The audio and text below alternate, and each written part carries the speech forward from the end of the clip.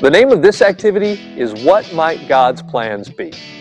Now, this activity gives the children a chance to discuss how different jobs might be a part of God's plans for their life. It also teaches that if we are obedient, God will use us in great ways. Now, for this activity, you won't need any special materials except for your help sheet. To start the activity, say something like this to the kids.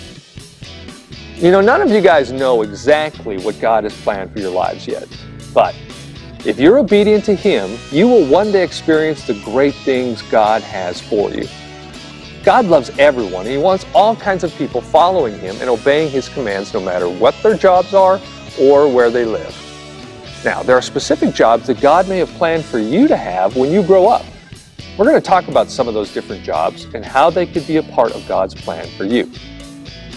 At this point, you're going to begin asking the children about the jobs written on your help sheet. Say something like this. Let's talk about the career of a doctor.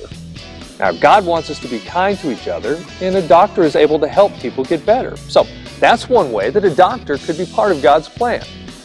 What about the job of a missionary? What are some ways that being a missionary could be a part of God's plan? Yeah, excellent. A missionary tells people about God all over the world. Now, you're going to follow this pattern until you've gone through all of the careers on your help sheet. But if time permits, make up a few more jobs of your own or have the children supply examples. After your discussion, it's important to close this activity by saying this.